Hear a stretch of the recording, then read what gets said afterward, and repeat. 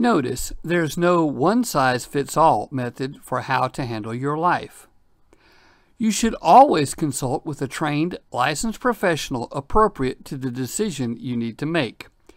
Medical, legal, financial, nutritional, religious, or other professionals should be consulted before making a life-altering decision. Use information from this course at your own risk. Hello, how y'all doing? Welcome to Manian Devil Productions, How to Manage Your Monkey and Redneck MBA. Today we're going to review the book, How to Build a Piano Bench, Lessons for Success from a Red Dirt Road in Alabama by Ruthi Postow Birch. But first, a word of prayer. Let us pray. Dear Heavenly Father, we come to you in Jesus' name. Thank you for all the many blessings you've bestowed upon us. Thank you for all of our YouTube watchers, all of our blog followers, all of our blog readers, all the authors we've come in contact with, the publishers, the publicists, the sellers, the manufacturers' representatives, and all the people that we've come in contact with via the blogs and the YouTube channel, and all those people that will see this on Amazon. Thank you for all of these. If there's anyone out there seeking to find you, please help them to find you, and thank you for the blessings you bestowed upon us. It's in Christ's most holy and most precious name that we pray. Amen. Well, as we discussed, How to Build a Piano Bench, Lessons for Success from a Red Dirt Road in Alabama by Ruthi Postow Birch. Let me first explain, or first tell you that Manian Devil Productions is coming to you from high atop a 4-inch concrete slab in downtown Wharton, Texas. Now, that's important because that's where this author spent a little bit of her early life. She spent her life here in Wharton, Texas. Now, that's significant because coming from Wharton, Texas, there's no way to go but up. And we've had several other notable people come from Wharton, Texas. Dan Rather, the newscaster, is one of them, as well as Horton Foote, the famous playwright. Also very famous in his own right. But now, Miss Birch, or Mrs. Birch, came at least temporarily from Wharton, Texas, and that tells you she came a long way and fought against a lot of odds. And we find that to be amazing. Now, she wrote this book, How to Build a Piano Bench, and it's not about how to build a piano bench per se, but then again it is. It's also about how to build a business and how to run your life and how to lead and manage and become a success in life. All of those based on a lesson that she learned from her father when he was building a piano bench many, many years ago. And she still has that piano bench, by the way.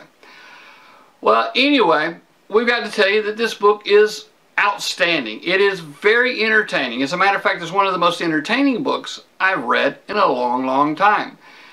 It's funny. It's interesting. There's some very interesting stories that she talks about listening to people, and she gives us the actual keys to success that are right there in front of you and easy to follow if you just will. It's a lot of common sense, but common sense just isn't so common anymore. Now, she talks about, she was in a personnel staffing business and was very successful in it, and then she went on to start her own personal staffing business and was even more successful in that. And she gives you the exact reason why she was successful. And you could follow that and become a success. Now, she's an excellent storyteller. She is also an excellent listener. We found this to be very, very interesting. We think that if you have people on your list that need to get their personal life in order, hey, this book will help. If you have people on your list that will get that are in business or wanting to go into business, this book will help.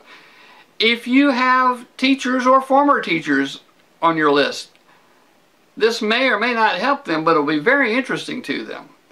And it goes on and on. As a matter of fact, there'd be very few people that you could give this book to that wouldn't find it to be interesting.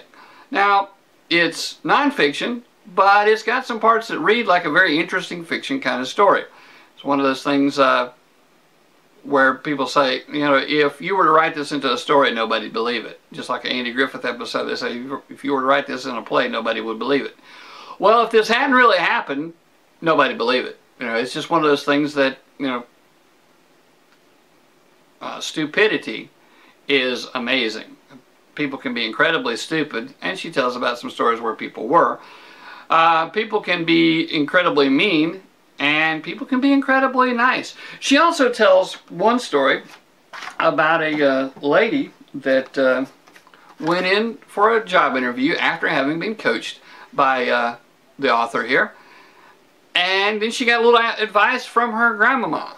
And her grandmama told her exactly how to get the job. And just like in the book, Calling Things That Are Not by Charles Capps, she claimed that job in the name of Jesus. And she walked away with the job.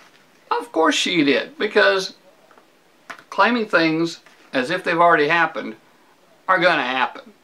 Just like we claim on this YouTube channel that by the end of the year we're going to have 1,000 YouTube subscribers. It's going to happen. And so many other things that you can claim. But now this book is about that. This book is about faith. This book is about overcoming all odds. This book is about being sure of yourself. This is a book about someone who really didn't feel like they fit in, but she managed to fit in anyway. In other cases, about how she felt like all eyes were on her and she didn't want them to be, and how she managed to turn that into a strength. And it's just a wonderful, wonderful idea. We know you'll like this book. We know you'll give it all 5 stars. We give it all 5 stars. We think that once you purchase your copy, you read through it, you'll want to buy copies for other people to give out, because you won't want to turn your copy loose. If you read this book and you like it, and I can't imagine you reading a book and you hate it, but if you do, please drop us an email over at gindysvideos@gmail.com. That's gindysvideos@gmail.com. Like us if you would. And now if you've watched this review on Amazon and you find it to be helpful, please give us a helpful vote. And if not, of course, vote accordingly. If you watch this on YouTube and you like it, please like it on the channel, and please subscribe to this channel if you would. Be a part of those 1,000 subscribers, and we thank you. Thank you. Notice that there is no one-size-fits-all financial, nutritional, lifestyle plan that will be right for everyone or every situation. Always consult qualified professionals before making any life-changing decisions. This information is to be used for education only. Use this information at your own risk.